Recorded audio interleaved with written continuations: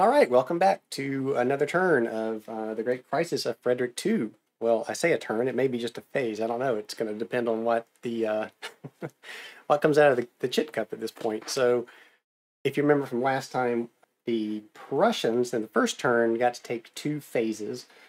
They did that. They were able to make some advances over here, and they kind of got caught up in, I think it's Dresden here and Thorn up here. So there's units that kind of prevented them from advancing or even taking these spaces. So we will see if that what happens there this time. So with that said, I'm going to grab the chit cup, and we should have two Austrian and two Prussian chits in there, and the in-turn chit. So, and remember, if we draw that in-turn chit, it will end the turn right then and there. So it could be a very quick turn if I draw that. So let's see. Let's pull one of these chits and see who gets to go first. And it is the in-turn marker. So, all right. So the in-turn marker, that's going to end the turn. Nothing's going to happen here. So what we'll do is I'm going to set this marker on the turn track. Might as well leave these in the cup, because what's going to happen is we're going to advance the turn marker when we get to turn 3. We have a little bit of housekeeping to do, I think. I don't think it's going to be a lot since nothing even happened. So, and then again, this is a summary sheet that I printed off Board Game Geek. So let's look at the turn in chit when you pull it. And it says return discarded cards to your decks, then reshuffle. The Prussians had 3 cards. None of those are discarded, so that doesn't happen. The events, the Russia peace check, the draw victory. There's no draw victory. We're not anywhere near the end of the turn marker over there. The conditions are that if Russia, well, it's not Russia. Well, it is Russia. So when Russia's in the game starting in 1762, we would roll a d6, and on a 1, that would be a draw. And the other way for a draw is if we get all the way up to the end of 1763. So none of the turn end conditions, none of the events, I should say, the victory events or the draw victory is what I'm trying to say, does not come into play here. So the next thing on this list is slide the turn marker to a new turn. So just like that, with nothing happening, we go into turn 3, which is a winter turn. And that's going to be something completely different. So this will be the sequence of play for the winter turns. It's a little bit different. So you hit these winter turns. It's a totally different sequence of play. And it looks like there are 6 phases here that we go through. And all nations will be involved. Even the ones that aren't involved in the war yet will actually get to do some of these things, if not all of these things. We start at the top, and it says each player may use 1 winter card. Now, the only player with cards at this point, that's the Prussians. So their winter card condition in step 1 of a winter turn. So let's see if you can see that. Yeah. The effect says choose an enemy commander on the board and move them to their army's commander reserve. So probably do want to play this one for the Russians. So move an enemy commander on the board to the reserve. So I'm gonna guess that they would probably want to move one of these Austrian leaders back to their board. So and probably one down here where they have this whatever's getting ready to happen. Or did they? Yeah. Let's grab that one. So I can grab it. So we're gonna take this one, and it's gonna go to back into the reserve over here for Austria. And so now we played that card, and I'll put it in the discard pile for the Russians, which is over here. And that leaves them with 2 cards. We'll put those back, and we will go back to the sequence of play for the winter turn again. So that was the only side that had cards, other than the army, really, or the side, yeah, because only alliances have cards. Transfer commanders. Each nation, again, even if not at war, 1 random commander from the reserve box, or let's see, let's make sure I'm getting this right. One random commander reserve box to the unit reserve box. So the unit reserve box, I believe, yeah, so you can see here that this is the unit reserve box, and then did I put this guy in the right box when I played that card? Let's make sure we did that right. So it goes to the commander reserve, and this back row is the commander reserve. So that did go in the right spot. So what we're going to do, what it's telling us is take a commander from this reserve and move it to the unit reserve, which means they can then go out onto the board. So again, for each nation, so let's do that. And we'll just start over here with Austria. And what I'm going to do to make this a little easier for me, and these chits have to come out anyway because the turn ended, so I'm just going to take all these chits that will go back in the next turn and put them with this in-turn marker over here. And that means that one of these Austrian leaders will be put into the unit reserve. So we just pulled, who did we just pull? Let's see if we can see that. That is,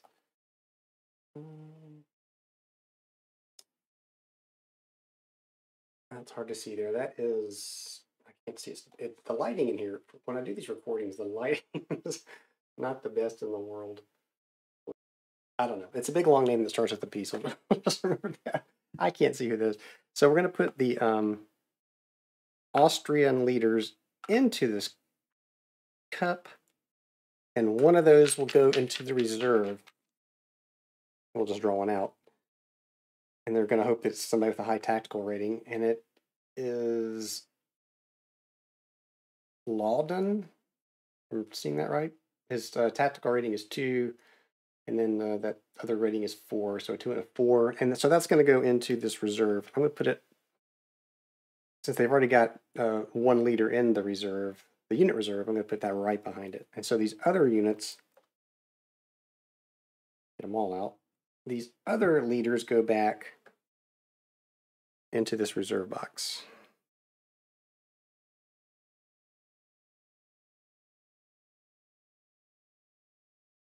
And then we just go on down the line. So we go to the French player next.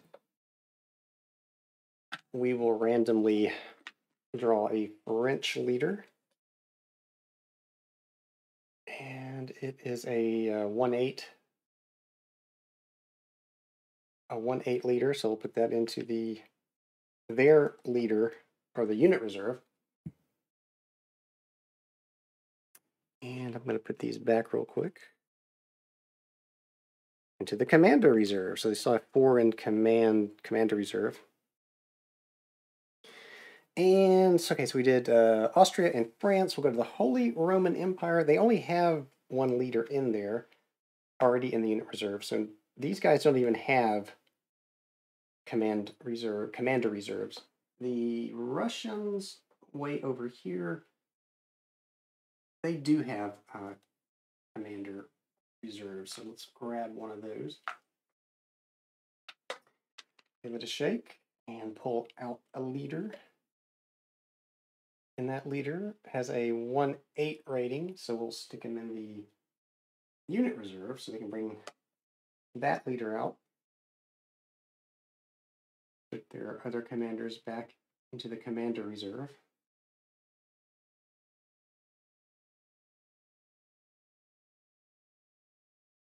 And then we still have Russia. Let's just grab, it's like 5 that they have in the commander reserve. I'm going to bring those out. Looks like they have a commander also in unit reserve already out there. So in addition to that leader, they have a 1/4 leader. Not a very good leader. That's going to come out. And then we will put the remaining commanders back in the reserve. I'm going to put them down facing me so I can read them easier if I can read them at all. Like I said, it's really hard to read in here with the lighting. Makes it easier for you to see than when you watch this, but it's making it really hard for me to see. So this is Great Britain, Hanover. They have 3 leaders. We will grab one, and it is a 2-4 leader, and that will go into the unit reserve, and the other 2 will go back to their commander reserve. All right, I think we hit everybody. So let's see. It looks like it. We have no more left, so we will go on to the next step. That was transfer commanders. Now we go to step 3, which is mobilization and recovery. Again, all nations are involved in this, not just the ones at war. The Austrian alliance player mobilizes and recovers first, and it looks like count the unbesieged resource points for each nation, and you get 1 resource per space controlled. So for the Austrian player, they are currently at, and I'm wondering now if when Prussia took Leipzig over here, I'm wondering if I deducted that from this resource space track. I don't think I did. I think they only have 4 at this point. And again, we're talking about, well, that was for, not Austria, that would be for Saxony, right? No, that's Austria. Because it's got the, no, it's Saxony, because it's got the green bar. So remember, green is for Saxony. So Saxony, I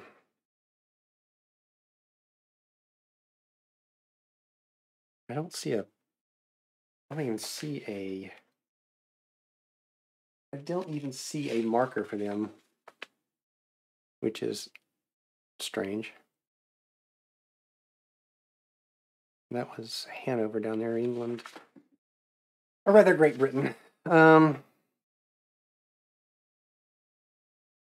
So anyway, all right, so yeah, it is, it's in orange, so that's what I should be looking at.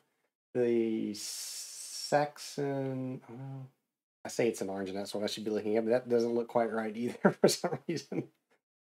Anyway, so I know I didn't move this marker down, so this really should have been on 4.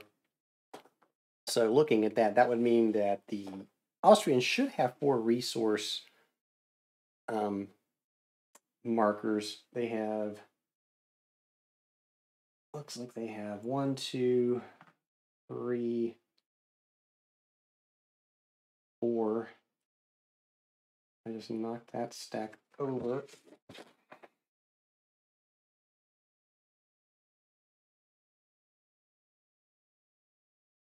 No, that is a Saxony resource marker. I don't know why let me see. All right, let's put that back.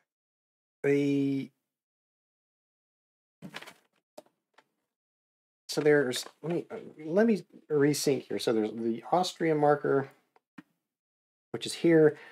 The French marker is there. And then all it leaves is the Holy Roman Empire, Saxony, and Sweden. So I'm guessing they don't provide markers for the Holy Roman Empire or Sweden. So I guess this is the Saxony marker. So really, this is the one that should have come down to 3 because they lost Leipzig. All right, so going back, let's go back to the Austrians. They should have 5. And so we have 1, 2, 3, 4, 5. They have those 5, and I don't think this is Saxony up here again. So, so they have 5. So those are unbesieged. None of those are under siege. So we can pay 1 point. I'm going to grab a D6 here so I can keep track of how many points they have. So they have 5. They can pay 1 to mobilize a unit from the reserve and put on the map, or they can pay 1 to recover 2 depleted units. We know they have depleted units. We're going to spend 1 of those points to recover these 2 units. in Dresden, so we'll do that. I don't think they had any other depleted units. They had recovered this one last time. So that is it. So they have 4 points remaining that they can bring. Their units are up here. So they can bring out. They can pay 1 to bring out 1 unit. And I'm guessing that includes leaders. So I believe they can only go into friendly spaces and not where there are besieged units. So yeah, it has to be under your control. It must be connected to your line of communication. Only 1 unit can transfer to a non-resource space. A maximum of 2 units can transfer to a resource space. So any number of units can transfer to an off-map box. So it's going to make it a little more difficult to transfer. Like you can't just bring in a bunch of units and, like I couldn't spend 4 points and just put a big stack up here, for instance, is what they're trying to tell me. So we are down here. We got a problem developing down here. So I think what I'm going to do is I'm going to spend 2 more points and bring 2 units down to here. So let's do that. Let's just grab 2 units. I'm going to bring them into here. So I have 2 points. I'm going to bring one other unit. I'm going to spend a point to bring 1 more unit here. And I have 1 more point. I'm going to grab a leader. These are equal. They're 1-4 units both. So I'm going to just grab a leader and put them here. And that is going to be the, that's going to be what the Prussians do. So, and of course, I think I just did that wrong. I think we should have started with the Austrians. I think that's what. Yeah, so the Austrian alliance mobilizes and recovers first. Remember that next time. Not gonna matter a whole lot here, I don't think. Now we'll go to the Austrians, who should have gone first. So they should have 5. Let me get that D6 back out here. They have 5. But unbesieged. I don't think the Austrians had any besieged. This is the Saxony again. So they'll get to count all 5. So they'll get to bring out 5 points worth of reinforcements. It works the same way. And I'm going to spend, that is not a resource. This is a resource port. I'm going to spend 2 to bring out. Do I want to bring out another leader? I think I'm just going to bring out 2 units. Actually, I am going to bring out a leader. We're going to bring out this guy. And that's 2 units for that port. And I am going to spend, it's 1 for a regular space, right? I'm going to spend 1 to bring another unit out to this space. And I'm going to spend these final 2 to bring 2 units out to this space.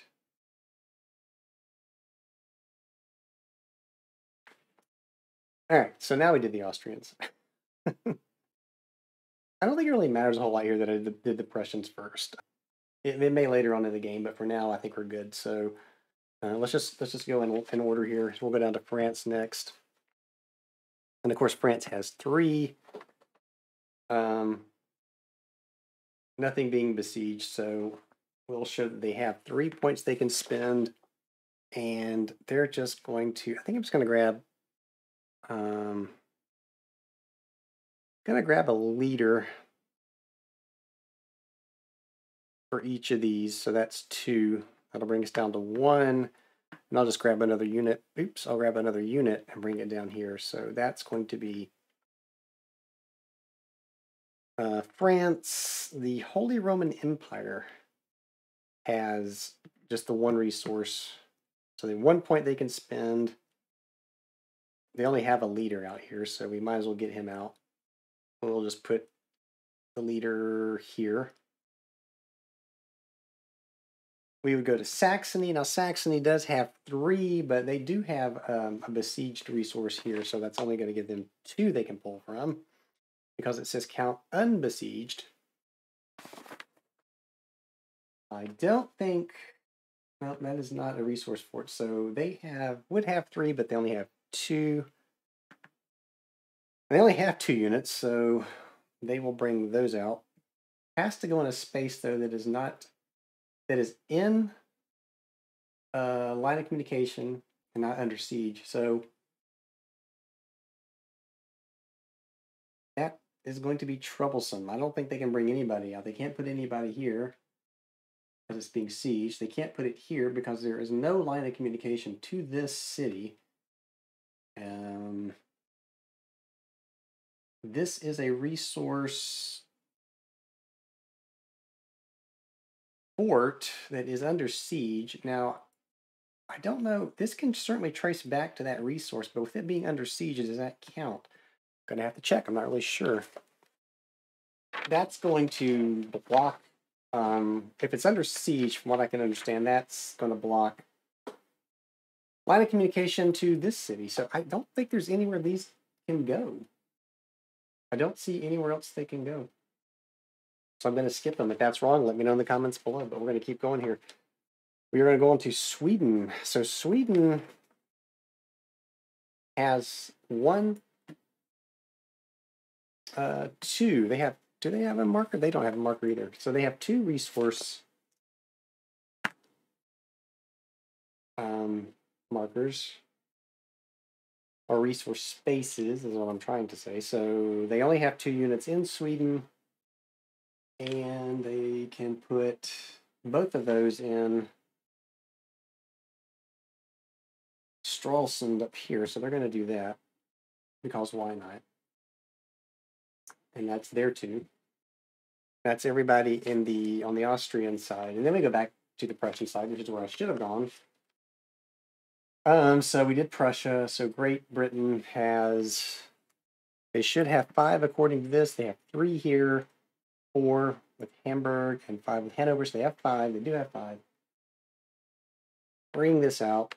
Now there was something about the off map. Any number of units can be transferred to an off map box. So we certainly want to put 2 units in Hanover. And we'll do that. We'll pay our 2 points and put our 2 in Hanover. We want to put 2 more in Hamburg. We will do that. And then it said any number of units may go into an off. You know what I wanted to do? Let's not bring a unit out. Let's bring this leader out. And then we'll bring a unit into the off-board area. I didn't see that leader there, and he was just put in from that other part of the phase. And then all that leaves is the Russians. So they only have an off-board area. They only have, well, see, that's where this other green marker was. This is the Russian marker. It's not the Saxony marker. I don't know why I don't have a Saxony or even a Swedish resource marker. That's going to drive me crazy. I'm probably going to have to make one if the game didn't come with one. All right, so they have 4, so they can bring out 4 units and put them in the off. Okay, so this guy, we want to bring out a leader for sure, but we only have 1 in the unit reserve, and then we want to bring out, and I said Russia, we're dealing with 4, so we've already spent 1, 2, 3, 4. All right, I think that's it. Gonna need some double checking on this turn. It is my first winter phase though, so that's part of the problem. So we mobilized to say, okay, well, yeah, mobilize any space under control of that nation, not under siege. space connected to their line of communication network. Yeah, we did that. Recover, not isolated, not enemy controlled, and not under siege. So we did our recovery for Prussia. They met those requirements. We didn't do it for Saxony because they don't. So we move on to winter depletion. And here it says roll 1d6 for each besieging unit, 1d6 for each isolated unit. And remember, these units, I guess they're considered to be in the fort. I don't think that we roll for. I don't think we roll for those units. I think they're. Remember, it said if a unit is in a fort, they are not considered isolated. And then a unit that is both besieging and isolated rolls only once. You roll a 1 or 2, that's 1 damage, and you check the entire stack. So these guys are actually considered to be inside the fort because they are under siege, so they would not roll for this winter depletion. So it's only besieging units. So again, I'm going to grab a green. Oh, where that just went. We'll grab a green disc here and say these guys are besieging, and up here these guys are besieging. And I think that's it. So they're going to have to roll. Each unit's going to have to roll, and they're not isolated, so we don't have to worry about subtracting the 1. It's just we're just going to roll, and so on a 1 or 2, they'll take damage. So let's start up here, and I'm just going to bring them down here, and I'll roll for them and then move them back up 1 at a time. We'll make it easy because this unit, we'll do the leader first, and we'll just roll 5 for these all at once so that I can let you see the die rolls. So that's going to take us back to the other side. So here, this is for the leader. He's got to roll higher than a 2. He rolls a 3, so he's back up here in Thorn. And now I'm just going to roll 5d6. And so,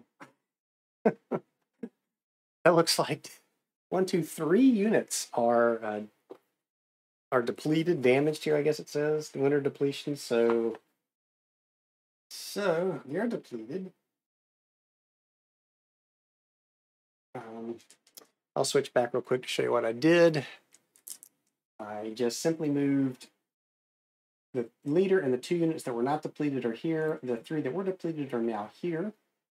So that's the besieging forces there. And I'll just get this disc out of the way. And then we come over here and do the same thing. So there's 2 units.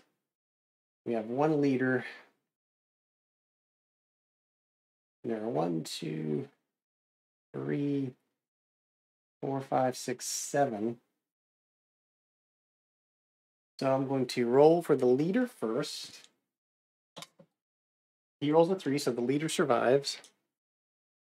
So we will move that leader back to, I will just move him back up here for now. And now I'm going to roll 7d6 for the remaining units. Let you see this, of course. And there are 1, 2, 3 units that suffer depletion. So I will show those. We have the leader up there that's okay. And these units are also okay. But these 3 were depleted.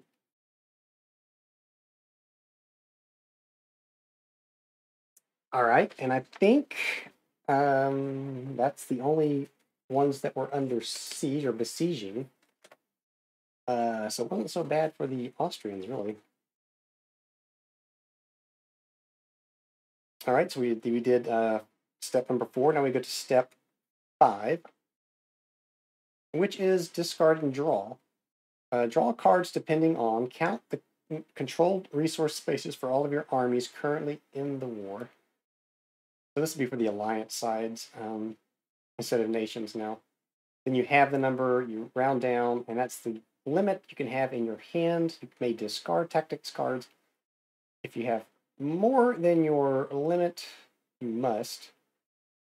Then after discarding, add your used, and discard, you need to reshuffle. So then draw cards from your deck until you reach the limit. So let's start, doesn't tell us who to start with. I'll do that again, no. We'll just start with the Prussian Alliance. So they still have 2 cards in their hand. And their resource points, so this is total amount for the Alliance, did I say? Or just resource spaces total. You can count the controlled resource spaces of all your armies. So it would be for the Alliance. In this case, it's simply 6 and 5, which is 11. So 11, okay, no, so 11, and it said divide by 2, so it's 5, rounding down, right? Is that what they said? Have this number round down, so 5. So I think that's saying we can have 5 in our hand.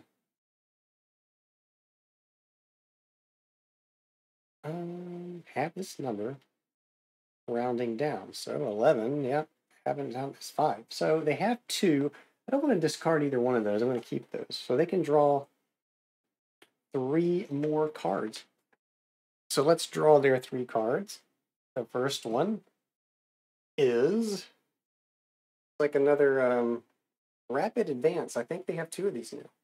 They do. So that's 1. The second one is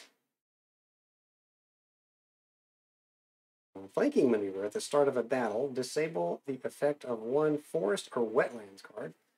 That's 2. And then the third that they draw is the exact same thing. And I did shuffle these, so that's kind of odd. And that should give them a total of 1, 2, 3, 4, 5 tactics cards in their hand. All right, and then we do the same thing for the Austrian Alliance. We only have Austria in battle now, and they have 5. So 5 have, rounding down would be 2. So they can have 2 cards in their hand. So we will draw those cards. So their first card is Rapid Mobilization.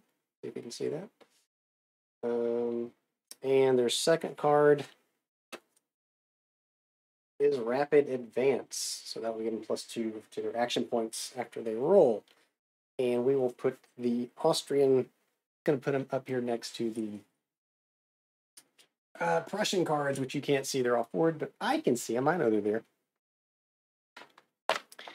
And that is the discard and draw. So they have 2, they have 5. Turn in phase. Again, we're checking for the Russian peace and the draw victory. Well, that's not going to happen because we are nowhere near that. And then the next thing we do, of course, is slide the turn track marker forward. So what I'm going to do, what that means is all the previous action chits that we had, those are going to go back in the cup. So we still have the turn-ins going to go back in there. 2 Prussian and 2 Austrian army markers go in. And then we are going to slide the game turn marker up to, looks like the beginning of 1757, turn 4. And that's going to put this French marker into the cup. And so, because we are running long, and I need to go back and check some of the things I did to make sure I did them right. And like I said, it was the winter. Kind of didn't work out the way I thought it would. We didn't even have a turn 2, really. We just went right into the winter phase because I drew that end turn marker. So I'm going to set the that cup aside. When we come back, we will start turn 4 it is. We now have the French are now in the cup, so they could possibly come out. The Austrians still haven't taken a turn yet. And that is it. That is going to do it. Please, if you saw something that I did wrong, let me know down below. And I will look forward to seeing you back next time.